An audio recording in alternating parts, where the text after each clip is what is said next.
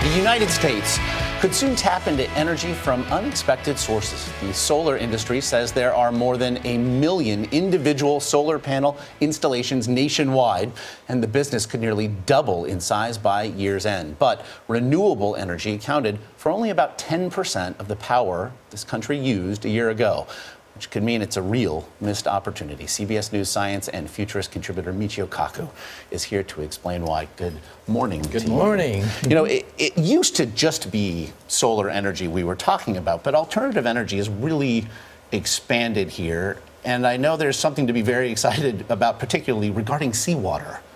Yes, this is straight out of Star Trek. For those people who follow science fiction, you know that fusion power is what drives the Enterprise and the Federation of Planets and stuff like that. But the French and the European Union, they're bidding to store on the ITER fusion reactor based in southern France. By 2020, they hope to turn it on, and by 2027, they hope to generate power. And the fuel eventually comes from seawater, hydrogen from seawater.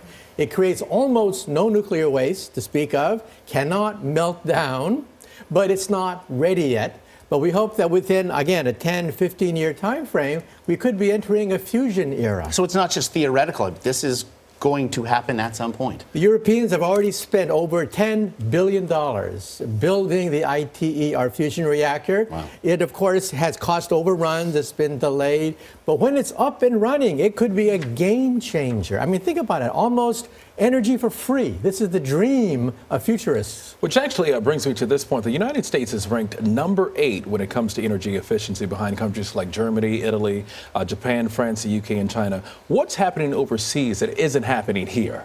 Well, first of all, Germany and Switzerland are even phasing out nuclear power, and even then, they're beginning to meet the energy needs of a growing economy. Energy efficiency, solar, wind power. Wind power is huge in Europe because, you see, Europe doesn't have the supply of oil that we have. We have gas guzzlers. We're addicted to oil. Oil's been cheap in this country, not in Europe. You go to Europe and you have sticker shock once you get that fuel bill, and you realize how expensive oil is in Japan and Europe. That's why they're gung-ho in wind power and solar power. It's interesting, Facebook recently tested a drone that runs on solar power, right? How will that change, too? Because they want it to provide internet access around the world. How do you see that developing? Well, you see, solar power is for free. You cannot meter the sun. And in developing nations where they have a hard time generating the power for the internet, why not have solar drones that simply get sunlight from the sky?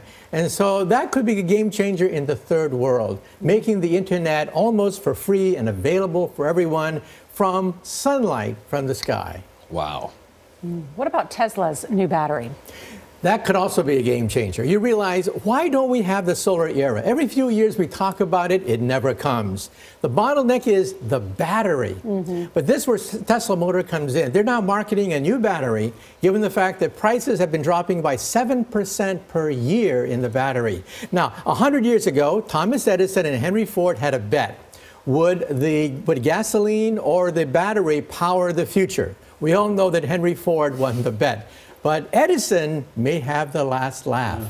Energy efficiency is now making the battery competitive with fossil fuel technology. Watch for it. The battery. People forget that. That's been the bottleneck for renewables, wind power, and solar power. When the sun don't shine and the winds don't blow, you're out of luck.